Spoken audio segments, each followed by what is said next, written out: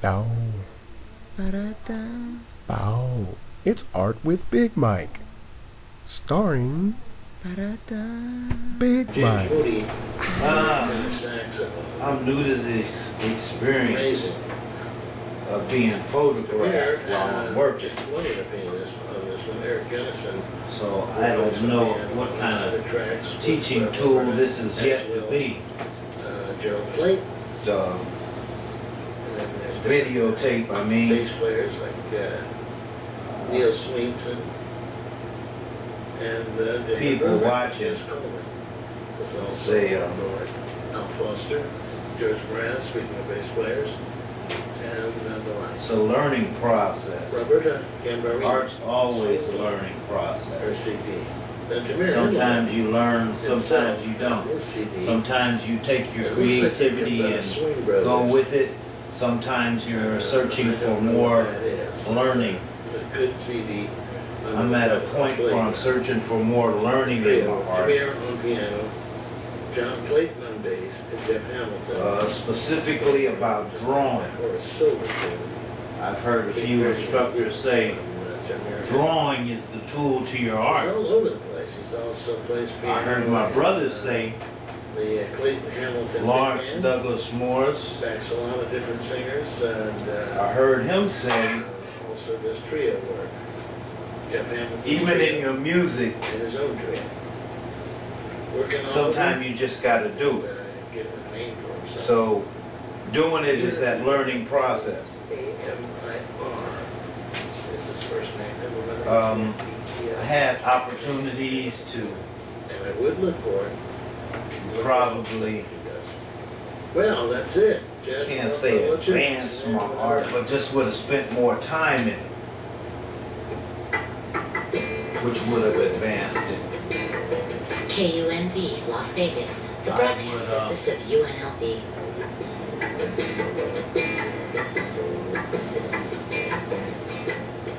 I'm taking a certain route here. So going back to that drawing being the thing, instructor talked about it, like I said, my brother talked about it.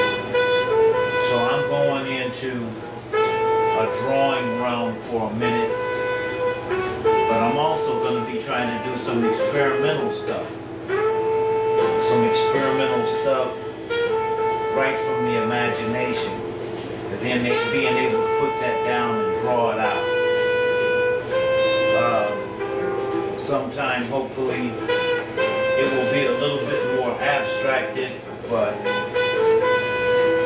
I guess the base of my art is old-time art, drawing, painting, and abstraction is nice. I like some abstraction. Abstracts mean experimental. You know, you're searching for something in that piece of artwork that's abstract. So I want to eventually get a little bit more, lean a little bit more towards that, especially with my color. So I'm doing the color thing too. That color thing is this black and white canvas over here. I got two of them.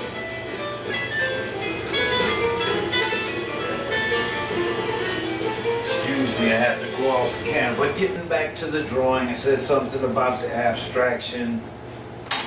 So what I'm doing here, instructor that I have, Greg, is basically telling me if I look at a drawing or something and be able to draw it, just like this dinosaur, this assignment was to put a dinosaur on a grid. Now I've known about grids. You can take a grid, okay, and you know how maybe you can blow it up on a wall, the picture that you have on that grid. You got a 12 by 12, 1 foot by 1 foot piece of cardboard, whatever you have drawn on there, you could throw up on a 20 by 20 foot. So that's the principle I'm using here with my drawing. And Greg was saying something to me interesting. He said the old masters used a grid a lot of times. They I guess they had they didn't have the technical stuff, so they had to visualize kind of this grid behind everything, or imaginary lines. Well, this is here, this is here, this is here, this is here. You have squares going this way. Well, this line is over here. This is same principle, grid. Okay, those of you that understand grid, if you don't understand grid in art, look it up. Basically, every 1 inch here I have here could represent 20 feet on a wall. Okay?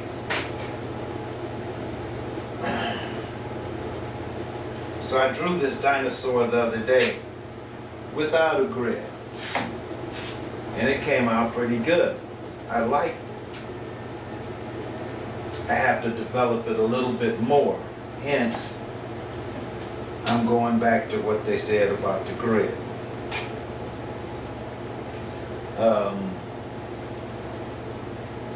This should work for anything. Anything that you draw, you have. I saw a book the other day on perspective too. Perspective drawing.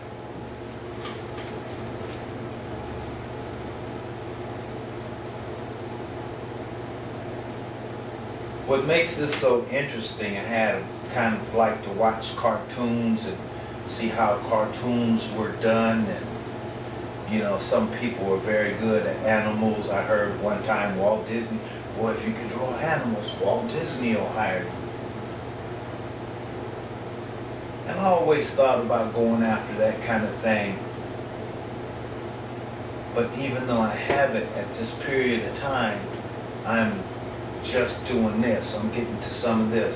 I've done some pretty nice stuff before. I just didn't go all the way with it. I don't know how far I'll be able to go with this, but I'm attempting to take this into a full-scale picture, 18 inch by 20 inch, 18 by 24, maybe something like that. Blow it up, complete it. I'm trying to take a drawing that I've done, and just take it to completion. Whether that's going to be in oil paints, or I have some acrylics over there, whether I'm going to try to paint it in acrylics, whether I'm going to try to do it in marker, whether I'm going to try to do it in some kind of inks. You know,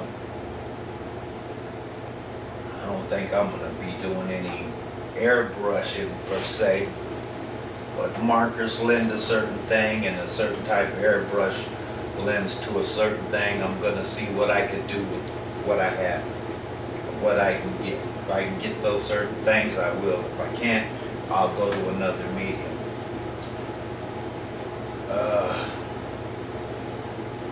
I also, over here on the two canvases, was going to do something with color. Getting back to that abstractual thing, I said something in reference to color. Color's a big interest to me right now, too.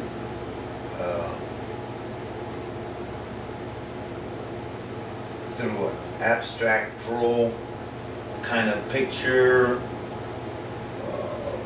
palette knife, I don't know, wherever that will lead me. This will lead me to some drawing in, this will lead me to some color in. We'll see what happens in between this late hour. I still got stuff to do, but I'm working on my art a little bit.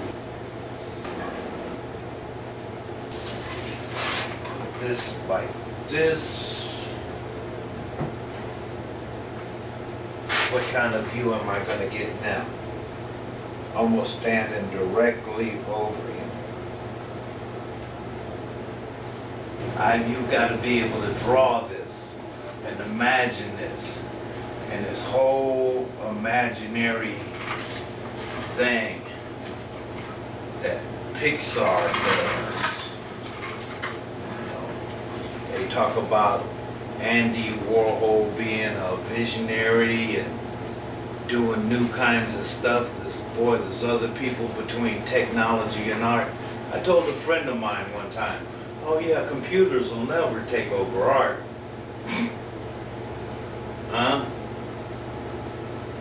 But look, we're doing it on the grid. Pixar doing it on the grid. Other people doing it on the grid. Trying to come up with the drawing, the viewpoint.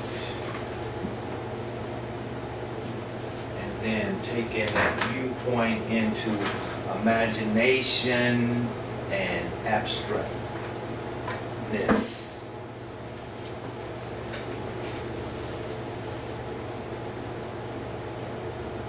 It's a journey. It's a journey, it's a process. You do this, do this, do this. Sometimes we don't know how much time we have. So we'll do what we can when we can.